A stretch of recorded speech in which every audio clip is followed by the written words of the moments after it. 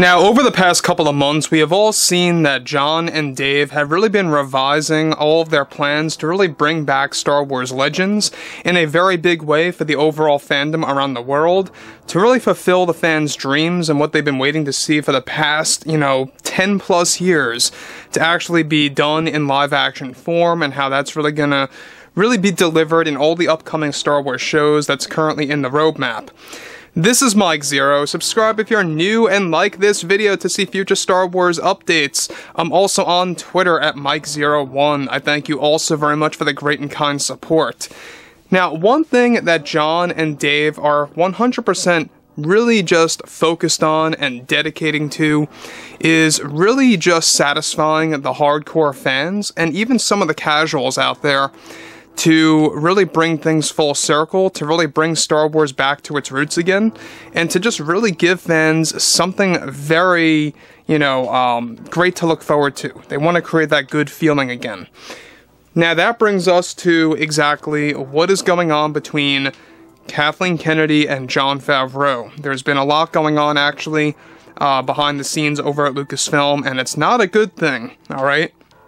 It's very similar to the whole situation between George Lucas and Kathleen Kennedy back when The Rise of Skywalker released, and why George absolutely refused to actually come to the world premiere of Episode 9. So let's, dive into exactly what's going on here and what it really entails and what really led up to this entire situation between both Jon Favreau and Kathleen Kennedy. So that brings us to, of course, another negative situation over at Lucasfilm. It's not all that surprising at the end of the day. There's always going to be problems with Kathleen Kennedy no matter what at some point in time. So, with Kathleen Kennedy currently in a very bad spot with both the Acolyte and Skeleton Crew, she has been giving the fans more details and updates about both the Acolyte and that show.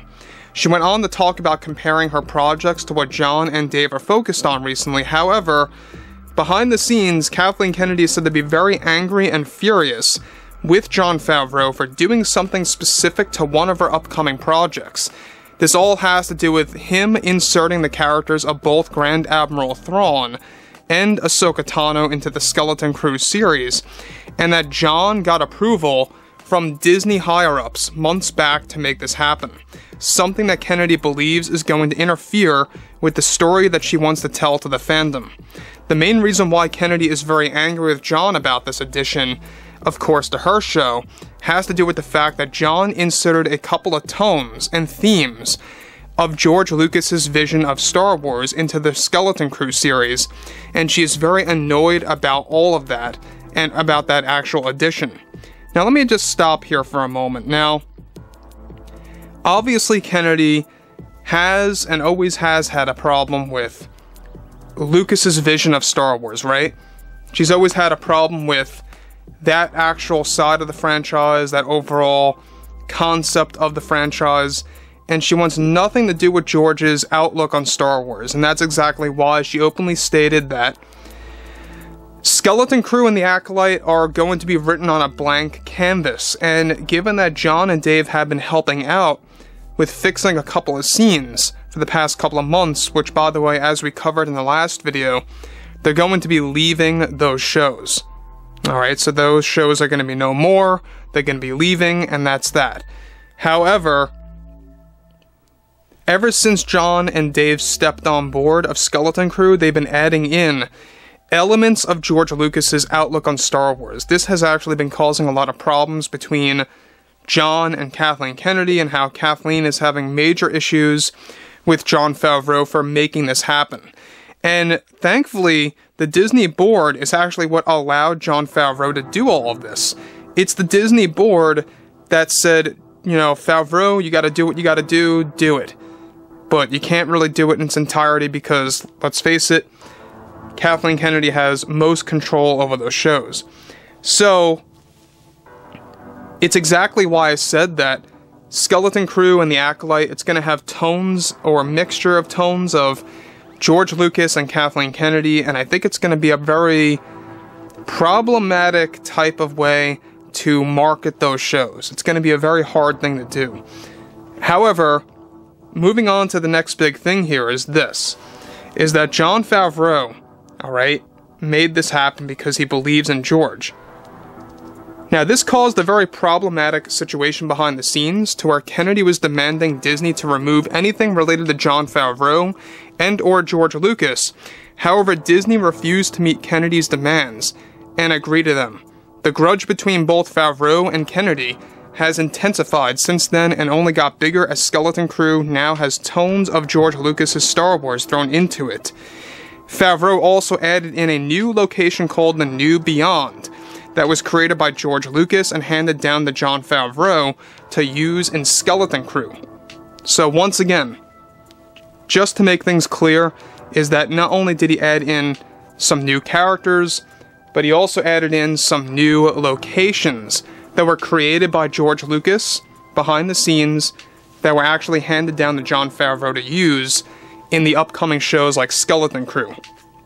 So just keep that in mind, that a lot of that really is bothering Kathleen Kennedy. It's causing a lot of intense scenarios between both Jon and Kathleen, and it's not looking good when it comes to their business relationship.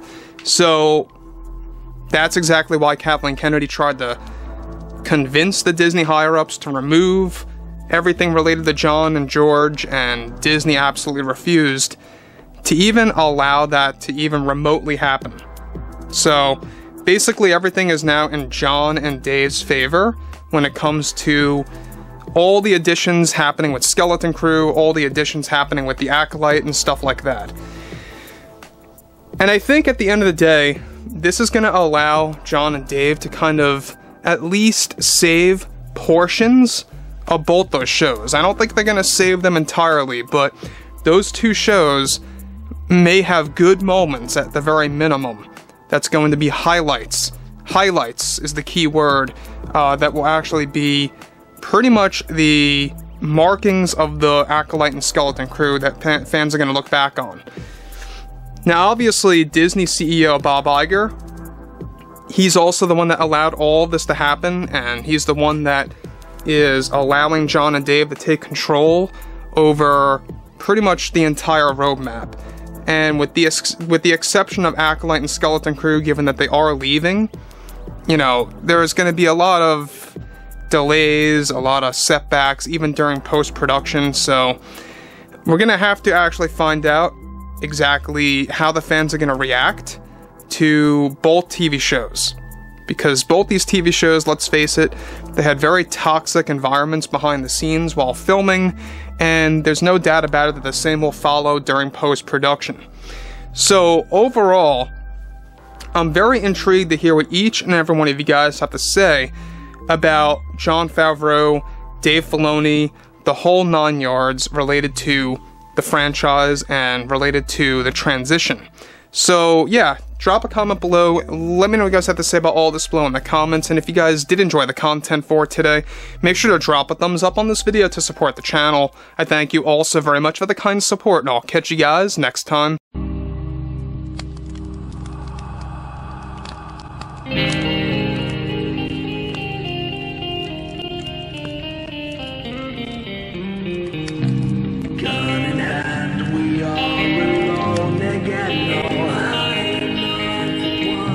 From night to moon, we hear them moans again.